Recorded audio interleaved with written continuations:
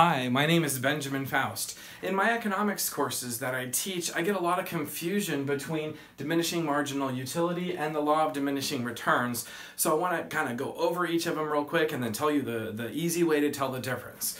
Diminishing marginal utility, I like to use the example of donuts. Now, utility is satisfaction or usefulness you get from consuming a product or from using a product, something like that. And it has to do, diminishing marginal utility has to do with consumer preference. I like donuts, breakfast, lunch, dinner. I do like donuts. Try not to eat them too much because it kind of makes me a little crazy because I go overboard. But let's talk about me getting a dozen donuts. And so I get a dozen donuts and I eat the first one. I'm starving. How good is that donut? It is really good. Then I have a second donut. How good is that donut?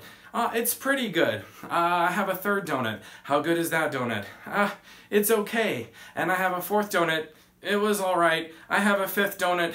It was only slightly good, and I anticipate I'm going to get sick on the sixth donut, and so I stop. That is diminishing marginal utility. It means that for every additional unit you are consuming as a consumer, having preference, you're getting slightly less joy out of the next one than you did the one before it. Now, contrast that with law of diminishing returns. Law of diminishing returns has to do with an investment return. We can use a country example and a business example. Let's do the country example first. Suppose I take one light bulb and I string it with electric wire and I connect it to a stand and I get a battery that's going to last a long time, and I decide to take that to one of two countries. I could either take it to Japan or I could take it to Ghana. Which country do you think my light bulb with battery and holder is going to be more effective in? If you said Ghana, you're correct. Ghana is far less wealthy than Japan, and if you take, for example, a village that has no electricity at all, adding one light bulb means a lot. That means you can gather together, and without using precious fuel for firewood to make a fire at night, you can stay up into the night and produce more. You can prepare the next day's meals, you can make clothing, you can make additional items to trade. Many different possibilities, all from adding one light bulb. Contrast that with adding an additional light bulb to Japan. Perhaps somebody in a backwater village of Japan could get a light bulb, a student perhaps, and perhaps they'll get on average 1 point higher on an economics quiz, which will adjust their grade by 0.05% for the semester. Well, that's not a very good return on that light bulb compared to how it was in the village with no electricity. This is the law of diminishing returns in regards to a country. A law of diminishing returns, if you're thinking about a business, let's use a pizza shop. Suppose I have a pizza shop, I have myself and a couple workers, and we're deciding how many machines to buy, how many pizza ovens to buy. Pizza oven, we purchase the first one and we use it all the time every day for every pizza we sell.